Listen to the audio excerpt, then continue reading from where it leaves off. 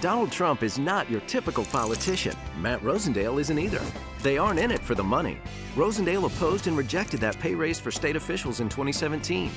He's the only statewide official who turned the money down.